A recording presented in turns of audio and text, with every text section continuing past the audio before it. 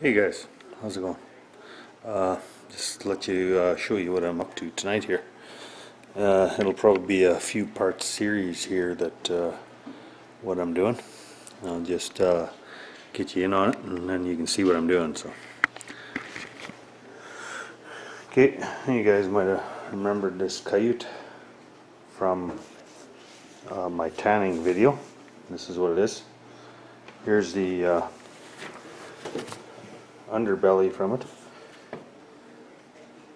Beautiful underbelly, but what happened was we got some mites here that chewed off, so we didn't send it to auction because of the fact of wouldn't bring anything. It was classified as a damaged pelt. So anyways, there's no way I was gonna not do something with this beautiful animal, because this is a high quality nice silver coyote here. So anyways, so we picked up this here, Secret of the Eskimos Skinning and Sewing, so from Edna Wilder. So anyways, Edna's got a heck of a book here on sewing. So I'm gonna make this here hat here. There it is right there. You guys can see it. I won't have this here, but it's gonna more or less look like this. So I got the pattern all cut out. I'll show you guys here. Here's the patterns, side, back, and the ear flaps. So they're all here. Traced them out right from Edna's book here, from the skin sewing, and I really like the pattern because of the way it looked, so I'm pretty impressed with it. So I'm gonna do fur in and skin out. So as you can see, the skin, the tan skin will be on the out, but then I'm gonna dye it brown, just like Edna's here. She might have used a cover, but I'm gonna go with the straight. I think shoe polish probably would do the trick to turn it into brown. But anyways, we'll get to that when it comes to that. This section right here is probably going to be my front, which is this part of the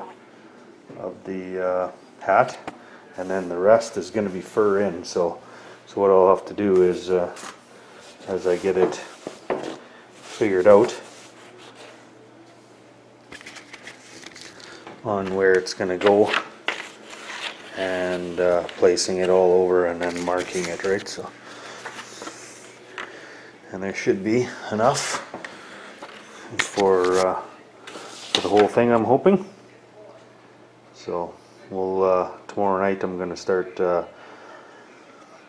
tracing it all out and putting it on from there. So, and then I got some of the underbelly here, but who knows, maybe we can make it work with something, with gloves or something like that.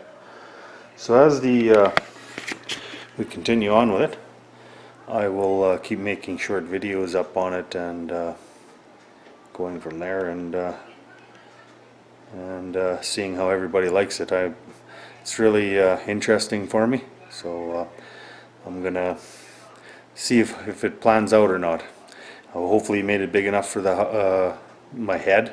I got a pretty big noodle, so, and if not, maybe it'll fit my wife. So okay guys, this is part one, and I'll probably have a series on it, and as it progresses.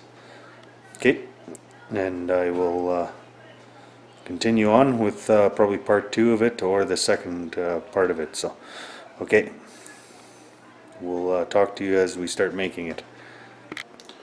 Okay guys, here's what the pattern is. I cut it out to make sure we have some sort of fit. So I just took these paper clip things, put them all together, and this is what the hat is supposed to look like. So it's all put together like that,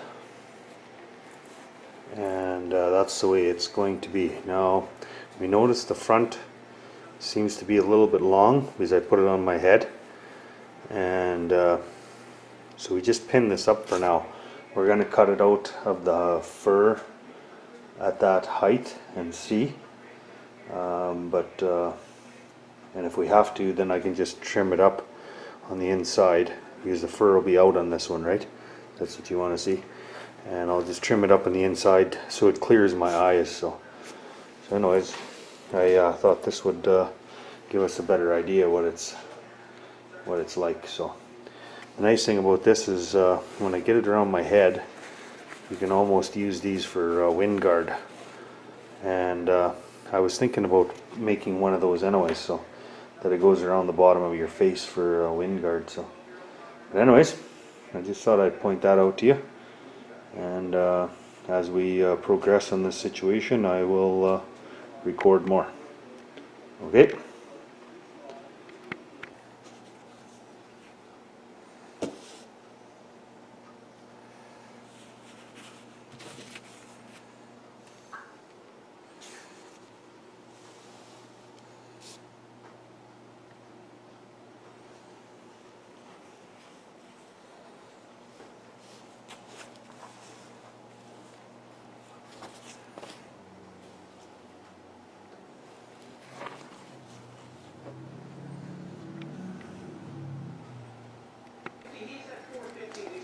Here guys, I'm cutting the leather off the coyote, and you kind of got to be gentle so you don't cut kind of square heavy, you know, so it kind of leaves the fur a little bit more round. So if you cut really lots into the fur, it makes it square and then it looks kind of unnatural. So just thought I'd point that out. I used a scalpel and it seems to work out well.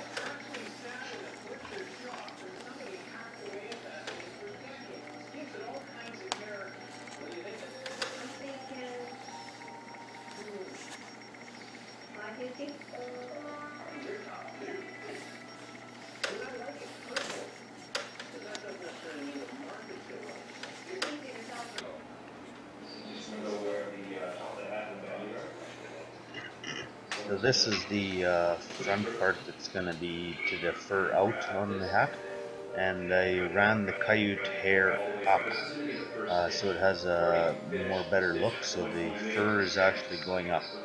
And when we put the side ear flaps on, to also run the hair down, so if you flip them up they will be running the same direction as the hair on the front.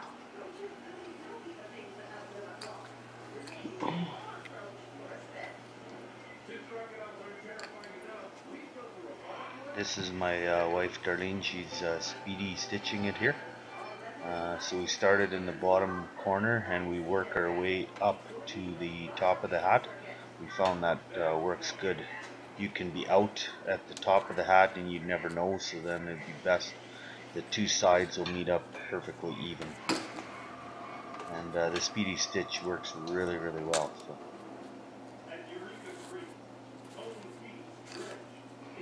We use those paper clips to hold the whole hat together as we sew, and we found that really worked out very well.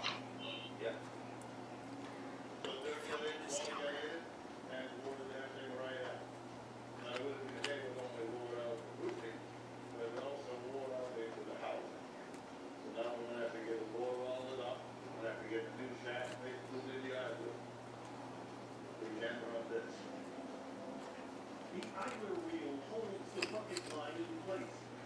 It's composed of a thick housing. Okay guys, it's all done. The hat. I got a few other things I want to do with it yet. I want to dye it yet. I'm going to dye it black. The leather, and as you can see I wanted the leather out, and I wanted this, of course, the fur on the front like this.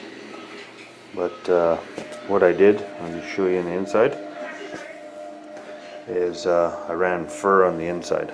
So I used underbelly and then some of the on the sides is not or whatever, and then the front of course is just leather in there. But I think it turned out well. Pretty happy with it. I tried doing a little dyeing here. Didn't turn out the greatest, but I'm gonna order a black dye, leather dye for it, and I'm gonna do the whole dye. As you can see, the Jiffy marker green or whatever. But it was all sewed together with the speedy stitch. Turned out real well. Here, there's a little hair coming through there. We'll trim that up. But as my wife got better, you can see at the end here, it really worked out well. So I'll give a little what it looks like when it's on. And the nice thing is it's still pretty huge, but it's not real huge if the hair was out. So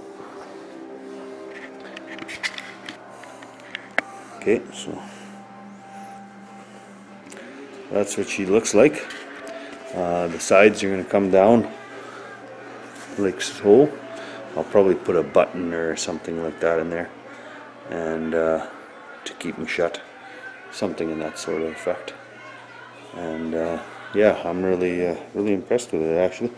So it took about 2/3 of coyote to do it, and really impressed. I think we're going to do a little bit more, and I got a little bit more of material left, and I'm gonna try to make a hat for my wife, Darlene there, that did all the sewing, because she's got quite a bit smaller head than me, right? So we're gonna do that. So anyways, you guys will probably see it out on one of my checks, and like I said, pretty happy with it. I'll give you one of those, and yeah, they're pretty warm. So yeah, kind of looks furry on the side there, but that's kind of what I was going for look. But I'm going to be using it on my checks here coming up in a couple days. So okay, I just thought I'd pass that along. Like I said, some of Edna's stuff could do some refining in that book I had there, and I think I might finish it off with a strip of material on the back. But other than that, yeah, liking it pretty good. Like I said, I didn't want where the hair is totally out, but I think coyote fur is definitely pretty sweet. So like I said, it turned out well. So yeah, and I think it's going to be a super warm hat. So this weekend on the line, I am going to try it out. So this right here, we're going to probably put a strip of fur to the outside, so it kind of finishes off this edge here. So okay, alrighty guys, we'll let you go, and any questions, leave them in the comments below, and maybe I can answer them, and we'll go from there. Okay, take care guys.